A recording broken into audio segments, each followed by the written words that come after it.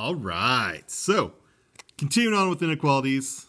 Before we jump into the next step here, though, we're going to go back and remember, we have a list of solutions. All we got to do is pick which one works.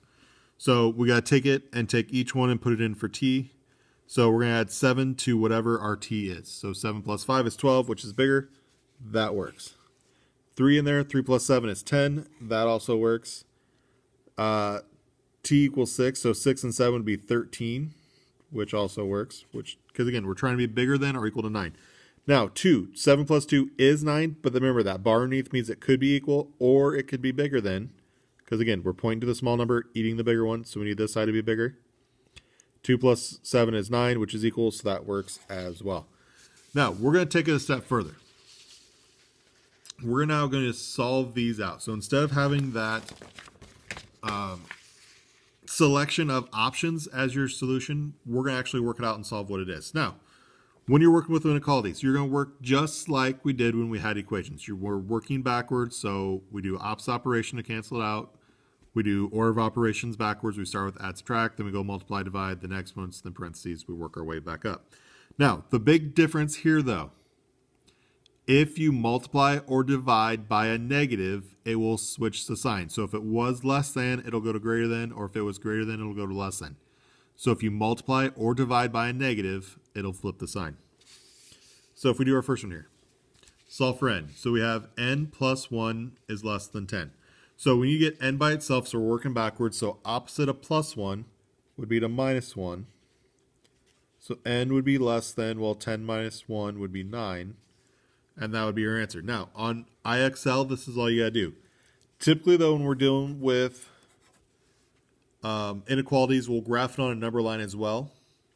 So all you have to do there, and I'm going to show you this just so you kind of have an idea of what to expect in the future when you're doing this. Again, IXL won't have you do it, but just so that you have an example here. So we would have our 9 in the middle. Because it's less than, it's an open circle, and then we shade the way it goes. If it was less than or equal to, then it's going to be a closed circle. But we always want to have the letter on the left, and then we're going to shade the way that it points. So just less than, open circle. If it was less than or equal to, it'd be a closed circle. So here being less than, we're an open circle. Okay. R plus 7 is less than negative 2. So again, subtract the 7 to cancel it. So R is less than or equal to. Now, negative 2 minus 7 is just like we have two negatives here.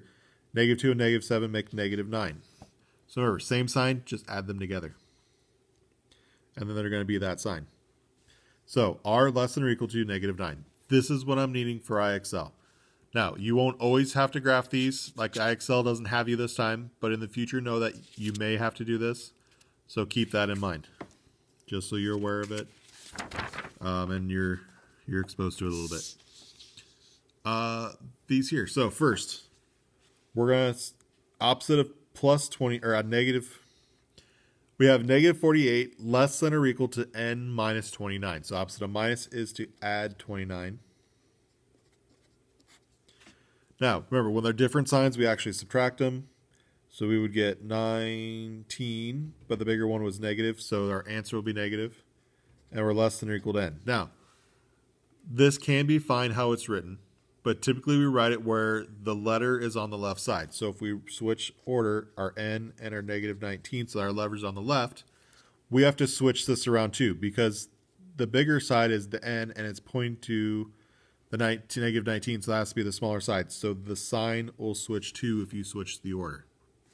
Okay, so when we go from having the letter on the right to having the letter on the left, we switch our order, which means we also switch the sign as well.